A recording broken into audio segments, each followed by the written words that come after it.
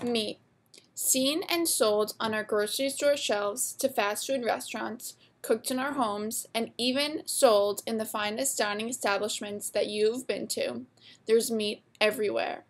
More likely than not, that meat you're eating came from something called a factory farm. Factory farm is a facility that raises animals in huge quantities for food purposes and whose main focus is both profit and efficiency. Because of these main goals of the factory farms, the overall well-being of the animals is neglected by being packed into small spaces where they have little movement and no access to outside space. Chickens' beaks are cut off, cows' tails are removed, and these animals are suffering terribly in the process. Hormones are injected into all animals to speed up their growth rate. What we don't know is that 99% of all farm animals in the US are being raised in a factory farm. Factory farm animals are truly seen as units of production rather than living creatures, and the people at the top of the production chain put efficiency and profits ahead of anything else that occurs on the farm. Confining as many animals indoors as possible might maximize efficiency and profits, but it also exposes the animals to high levels of toxins.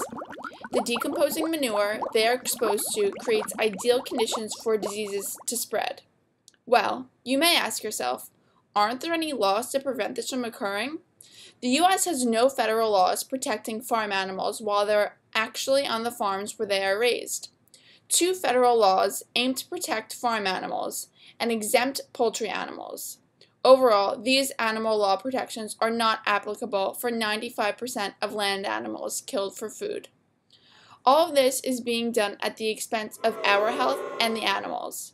After all, we are eating the meat from these animals that are being injected with growth hormones and being fed inorganic foods while being sheltered in what can be considered completely toxic spaces.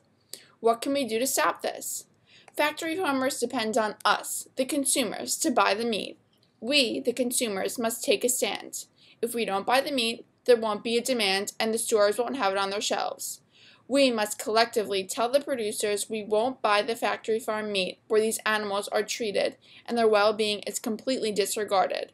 But the word must be spread about what's going on before everyone decides to buy less animal products, informing the producers we don't agree with what they're doing. Choose kindness over cruelty.